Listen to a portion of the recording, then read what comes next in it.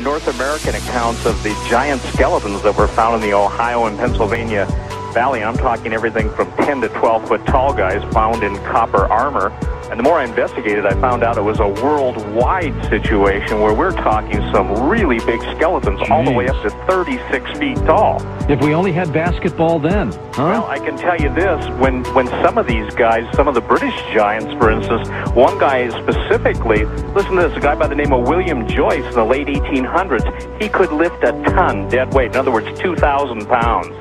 And that you're only talking about a guy that was 8 feet tall. So I think the situation that most people find in history is there are too many question marks. And when you're looking at the temples of the world, and you're looking at all of the, what would you say, the answers that are out there, but seemingly are, swept under the rug, I think it becomes apparent that for some reason, someone doesn't want the issue of giants brought up. How tall do you think the little guy is in the middle on your cover of your book, Genesis 6? According to they claim he's right at 6 feet. When I got that from a group of people in London that have the only photos of these guys around. Also in the book, I have a picture of a 12'2" Irish mummy.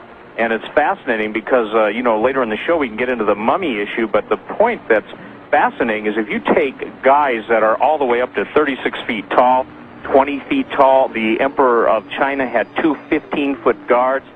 Charlemagne himself was surrounded by rather large individuals. We have a Roman emperor named Maximinius who was a giant himself.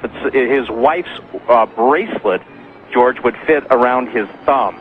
We're talking about people that are, we're talking about people with big egos, big appetites, and incredible strength. We're not talking about the medical situation that you see sometimes on the History Channel where they show giants as being these guys that don't live very long, obviously like Andre the Giant, who was a wrestler. Right. We're talking about guys with unbelievable strength, unbelievable knowledge, and unbelievable wisdom.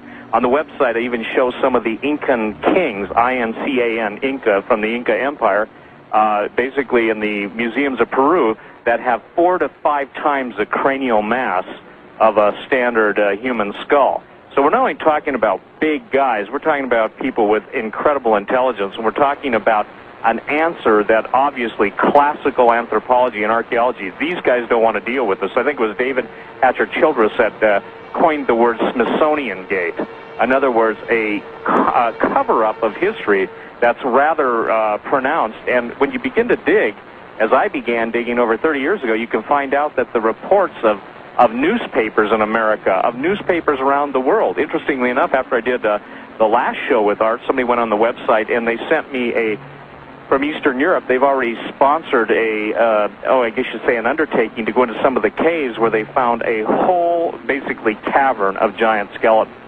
And in the New Ancient American, which is a magazine that's put out in America, they found the most contemporary find it's someplace in desert Southwest, and it actually shows the pictures of the giants, shows the cave, etc. So basically, interestingly enough, too, is that when you look at this, you see that there is a very, very, how should I say, skittish archaeological base out there that doesn't even want to deal with this.